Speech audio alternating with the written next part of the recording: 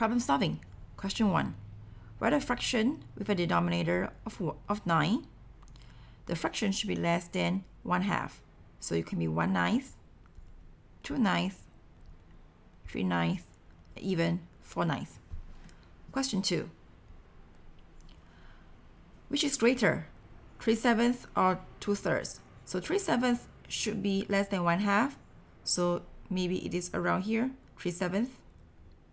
And 2/3 will be more than 1/2. Maybe it is around here. So using 1/2 as a benchmark, 2/3 will be greater than 3/7. Similarly, let's use a different color.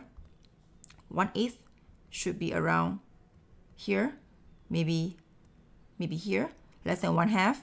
And 2/5 would be more than 1/2. So maybe it is around here, 2/5. So 1/8 is less than 2/5. And let's use a different color again. So we're going to order these fractions from least to greatest. So let's do it over here. 1/7, 3/5, 3/8, and 8/9. So we're going to order from the least to the greatest. Now, for this, we can actually do it by sight. So for 1/7, it will be the least. For 8 is 9. For 8/9, it will be the greatest. And then now we're just left to compare between 3/5 and 3/8. So we'll ask ourselves, so for 3/8, we are dividing our whole into 8 equal parts, and we are only having 3 parts. So 3/8 should be less than 3/5. Problem solving. Question 1. We have to shade a fraction greater than 1/4 but less than 1/2. So this is 1/2. And we have to shade one that is more than 1/4. So 1/4 is around here. So we have to shade one that is more than 1/4 but less than 1/2. So this would be more than 1/4 but less than 1/2. Question 2.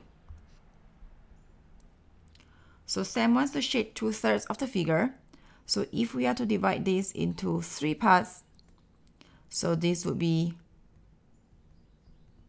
1/3, and this would be another 1/3. And these two will make up 2/3.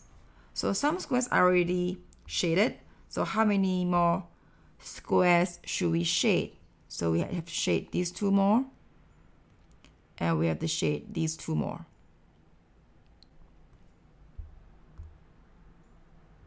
Question 3. We have to shade 1/3. We have 12 squares over here. So 1/3 of 12 squares would be 4. So this would be 1/3.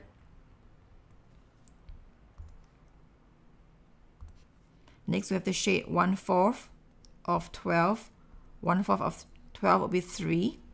So we have to shade 3.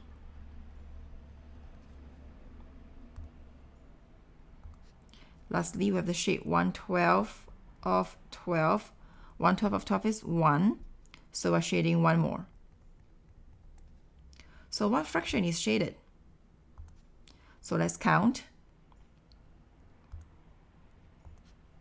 1, 2, 3, 4, 5, 6, 7, 8. So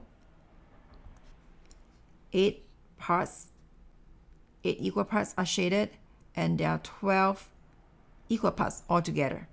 So 8/12 of the figure is shaded.